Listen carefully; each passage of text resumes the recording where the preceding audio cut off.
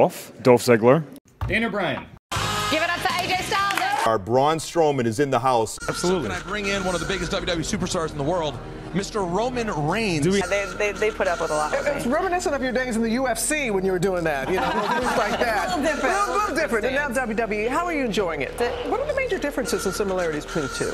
Do you think would be the next thing for you? I feel like if you're not constantly adapting or changing a little bit, then you get passed over very easily. And but adapting to the business isn't always, you know, going from shorts to pants or short hair to long hair or, you know, or different moves. It's insane the amount of people who do want to be in the WWE. I mean, and 1% of those people will make it, and it's very difficult, it's very competitive, and people come from all walks of life. We have Olympians, we have strong men, we have, you know, every kind of athlete you can imagine. We even have a guy who came from theater. And I fed off the energy of the crowd. The louder they cheered, the stronger I would be. And I was like, man, I really like that. And WWE approached me and offered me a deal and stuff. No matter what the situation where you are, a lot of people who are great at their jobs might be sitting on the bench if we were all on one show. Or all one roster. So my route was boxing and NFL, and I tailored myself to be the best athlete I could be and the biggest man I could be on the football field. And then, you know, making that transition to WWE, I had to lose weight, I had to change my body type, my personality a little bit. I don't care. You know, CM Punk, some people say he failed, but one, he had balls enough to get in the ring, and on my side, it's the same way. I mean, I have a lot of guys that are in Impact right now, but As far as training and traveling now, it's up to me to put in the work by myself, whereas before you had mandated practices and things like that. The schedule that we have as a WWE superstar, there's no off season. It's 52 weeks a year. I mean, we're constantly on the road. We're constantly just, you know, traveling globally. So sometimes you need some help. Up to me and said, like, what great morale, what a great locker room we have, and it just leads to our live events being that much more fun. Really learn how to bring myself out and convey emotion to an audience around the world. Cena is going to be here tomorrow night, and he, in a way, well, he's taken a similar path to yours. He became famous in wrestling, and then now he's acting. Is there any rivalry between the two of you? But that was a fake rivalry. Well, here's the thing, and you can of the matchups that I think that I need, I think that would be a good matchup to have. Because right now, Brock really doesn't have anybody to wrestle. They're just kind of throwing people there because, and that's, everybody's like, well, Brock takes off, because if he stayed on there full time, what is he gonna do? Just squash everybody on the roster? It was so real. Like, we had real problems with each other. Really, if we rang the bell and just said fight, there'd be some murders going on. Wow, we really did. Which, by the way, led to, at that time, they were still doing a pay-per-view model. We broke records, WWE records with our pay-per-view, but like, we had real issues with each other. So when you see him, you can talk to him. You guys don't really have anybody to really challenge him.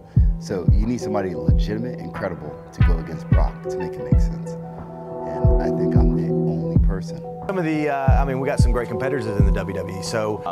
I appreciate that, and it is the land of opportunity, I think. Only hurt in the ring. Knock on wood. So what's the worst you've copped? Oh, I got a few black eyes from Nikki Bella. It's the older I get, the harder it is to recover from just getting hurt. Had that crossover situation, but I can speak for all the locker room and all the guys that bust their butt week in and week out.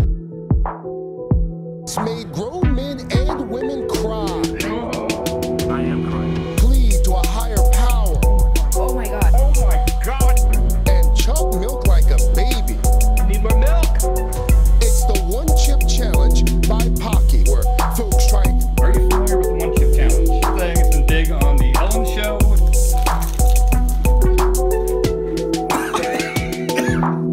Are you guys ripping me? Is this real? This is a real challenge. That is painfully Here's obvious. a little thing about professional wrestling, folks. Everybody thinks, like, okay, it's not real. What we do is entertainment. But sometimes we have to accentuate when we're hurt. But other times when we're actually hurt, we accentuate that we're not hurt.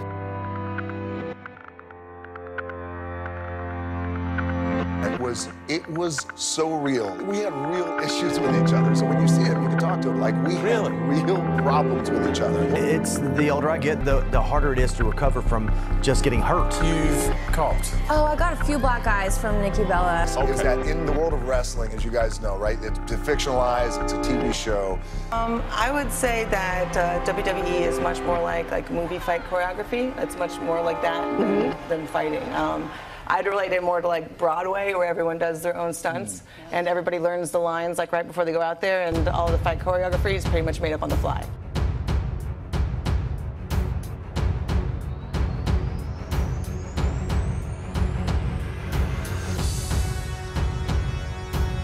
I think the story, your character, tiny little layers here and there that make you stand out, that make you... They're very rewarding because you're really getting people who love what you do and they love watching what you do, and now you're standing in front of them and you're brightening their day, so that's awesome. But it's also a platform for me to step out and shine and show the world that what's inside me, the passion that I have to do and drive and influence people's lives. That's the coolest thing about being a WWE superstar. That moment to where I'm someone who maybe by WWE standards wasn't totally looked at as a star, but by the fans who created all the buzz for me, looked at as a star, as like, we did this together, so I think I can feel that. And I fed off the energy of the crowd. The louder they cheered, the stronger I would be. And I was